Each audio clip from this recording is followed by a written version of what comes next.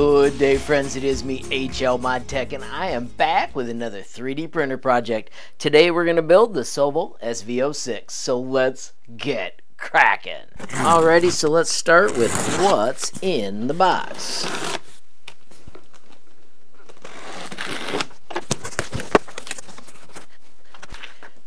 We've got a user manual. We've got a leveling guide and some tips. The display. Bracket for filament. And a printer that looks pretty much assembled. Friends, let's dive in that manual and see how to put it together. Alright friends, so step 1. Gantry on the base with M5 50x4. Inside the brown box we can find all of our parts, and labeled by step we have got the screws. Alright friends, so these are the M50s. Make sure you add the washers before you start putting them in place. I really like the way this has an actual area where it slides in to fit. Super easy to line up. Once again, don't forget you want your washers on there. It's real easy to get it lined up because it's got that recessed area, and then just tighten them down. Of course, get all 4 in before you do your final tightening. Easy peasy. Step 2 is to attach to the display. There are cool little holes, and there are pins right here, and you can drop it into place just like that. Next up, we're going to attach the power supply, and it goes right here with these 2 M420 screws going through and connecting to it. Super easy to align and tighten in.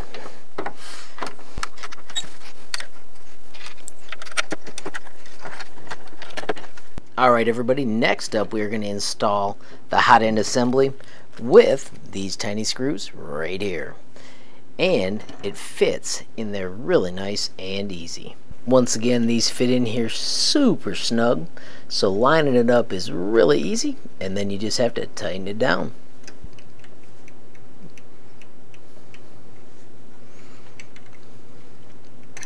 Bingo, hot end attached.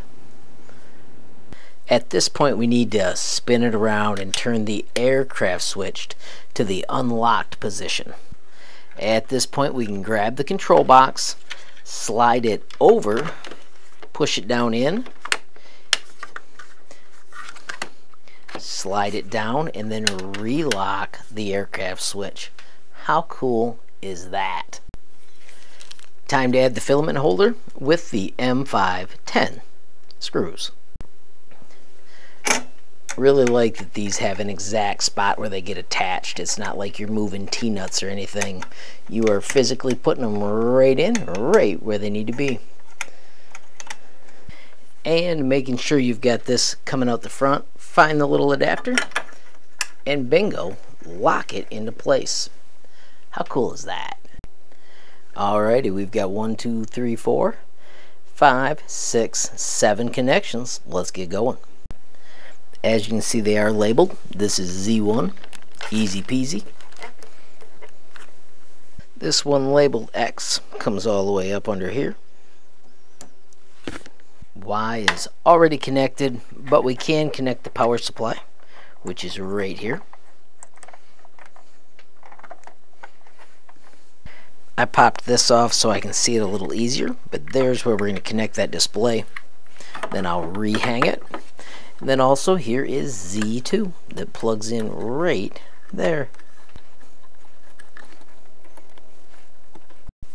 Bingo. And attach this extruder.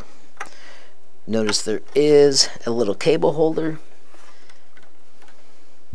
And you can see I spun it around so you can see how it slides in there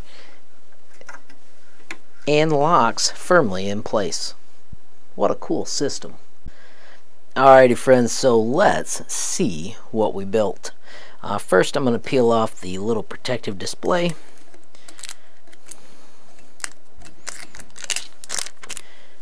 Let's power it on. There you can see the Sovol logo. We've got the SV06. Let's quickly make sure she's moving the way she's supposed to. I'm going to hit auto home, and she is homing just like you'd expect it to. Wow, is that smooth and quiet.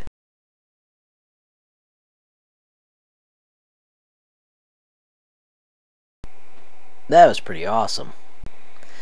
Alright, so going through the manual, first thing we should do is bed leveling and an auto Z-align. So I'm going to just scroll down, and let's give it a go. I'm going to ramp this up to 10x speed. It is super smooth and slow as it does it the very first time. And back down it goes. Once again, busting out that 10x speed. Alright, now we're going to go down here and go to bed leveling, and then we want auto home, but we also want to preheat. So we're going to let it do the preheat and auto home automatically. It'll take it up to 120°C and the hotbed at 60. You can see right down here they are both heating up at the same time. Once again, 10x speed because we don't need to wait and watch. Now that it's reached, we need to do auto home to process it.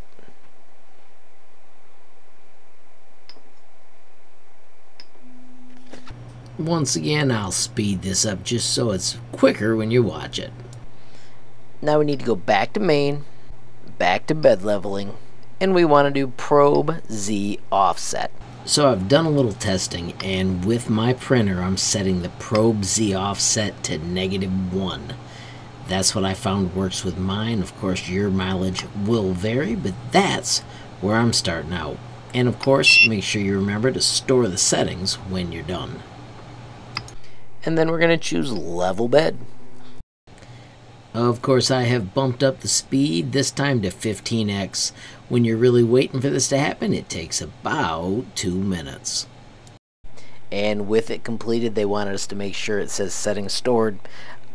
It says it, but I'm going to still go down and do it one more time.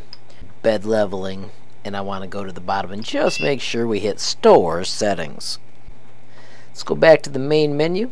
Let's choose prepare, and let's preheat for PLA, and let's add some filament. Alrighty, so now let's go down to change filament, and I'm going to tell it yes.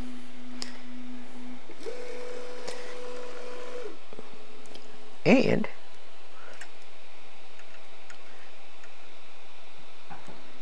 bingo. Oh, it's doing filament unload.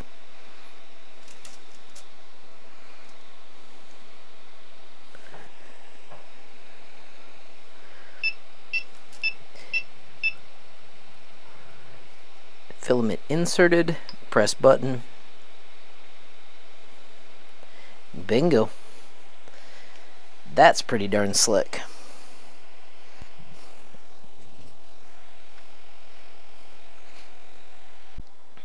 We'll change the angle and purge a little more. You can see right now I am getting black, which was what they did the test with. Now I'm switching it to blue with a yellow streak in it, so it'll be a little bit tricky to tell, but I see some of that coming out right now. Alright, this time I'm going to hit continue, and I'm going to go set up a 3D print. Alright, so I am in Cura 5.3, and let's add a new printer. It is going to be a non-Ultimaker. It is not networked. Let's scroll down and see if we can find Sovol. Bingo.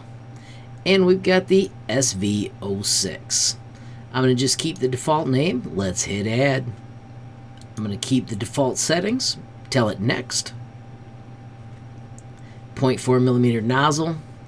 Alright, so before we get going, I have just typed in retraction, and let's double check these numbers. They are on the little page they sent us. Because they use a bimetal throat, they recommend that we have check for both of those, 0.5, all of these were 40, extra prime 0, 1.5, retraction of 10 for the max, 0.5 off, and then this check mark. I do not see the layer start for X and layer start for Y, so I am just going to skip those. I'm going to use the standard quality. I'm going to use all the other standards that are built in. And then the first print I always use is this tiny cube. So I'm going to type 1C for 1 cube. There it is, and let's hit open. And all it is a centimeter cube. I love this because you can see it's only going to take 6 minutes to print, and it gets us started having success before we start trying more difficult projects. I'm going to eject, and let's put this in the printer. Alrighty, so with the SD card put in, print from media, and we want to find that cute little cube and choose print. Now I'm going to let you behind the curtain just a little bit. That's what it looks like when it's finished. It took me more than one attempt to get it recorded. As you can see, it's working like a dream. The other thing I also have found out is that the way this printer is set up, you cannot see a darn thing while it's printing. So when we move over here, it'll do the skirt. And if your project's wide enough, which this little cube is not, you can get a decent look at your skirt. But we don't even really get a good look at that. So once again, this is where I found that the -1 worked best with the printer. You can get a glimpse of it back there when it goes around the corner. As you can tell, the printer is crazy silent.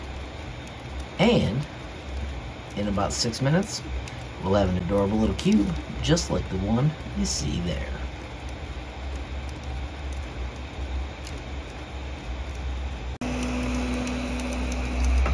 And there we are, a finished cube. How cool is that? Alrighty friends, so there you have it. Simple steps to build the Sovol SV06 and get your first print done using Cura. Friends, it is a bit early for me to give it a review, but I do want to say, totally love the setup process, and these first few prints have turned out absolutely amazing. Of course, make sure you stay tuned because there will be more videos to come, and if you enjoyed the video, please give it a like. Please also hit that share button so more people can learn about HLModTech. Don't forget, you absolutely make my day if you take time to leave a comment down below. And if you haven't subscribed, what are you waiting for? Smash that subscribe button, and last but not least, hit that notification bell if you want to be the first to know when there's a brand new video from me, HLModTech. Thanks for watching. Have a great day.